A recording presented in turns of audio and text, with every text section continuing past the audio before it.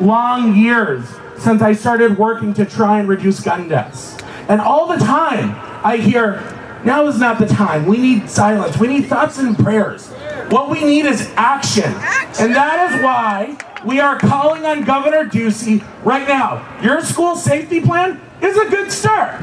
But without background checks to make sure that people who shouldn't have access to guns don't get them, it is not enough to keep our kids safe. It is not enough to keep people safe in movie theaters, grocery stores, churches, or schools.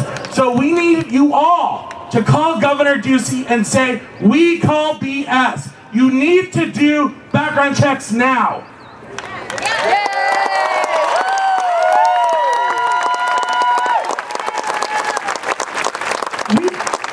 We have a lot of detractors.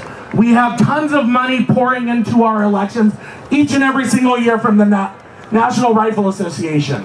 But what we also have are strong advocates who are fighting and standing up to the Washington gun lobby each and every single day. Today we're joined by Mayor Jonathan Rothschild, who has been a national leader at the city level trying to make sure we're keeping people safe.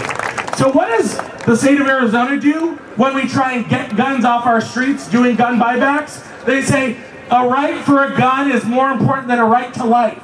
So they banned gun buybacks because that makes more sense. Instead of putting them and destroying them after we get them off our streets, nope, you sell them back. What kind of nonsense is that? Boo is right. But in the immortal words of Michelle Obama and Barack Obama, don't boo, vote. So this November,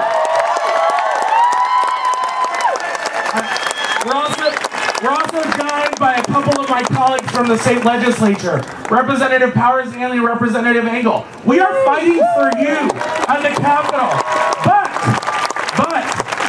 we need you to stand up and send better people to Phoenix and better people to Washington.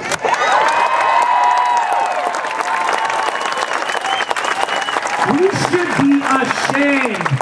The grown-ups in this crowd, we should all be ashamed that we've let it get this bad. That's right. The children should not be the ones forcing us to do this. And yet they stand behind me and around me, calling on us to do the right thing. This is not about right versus left. This is not about Democrat versus Republican. This is about right versus wrong. And we need to keep our kids safe and our community safe.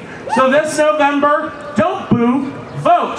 And remember, stop gun violence. No more silence and gun violence. No more silence and gun violence. No more silence and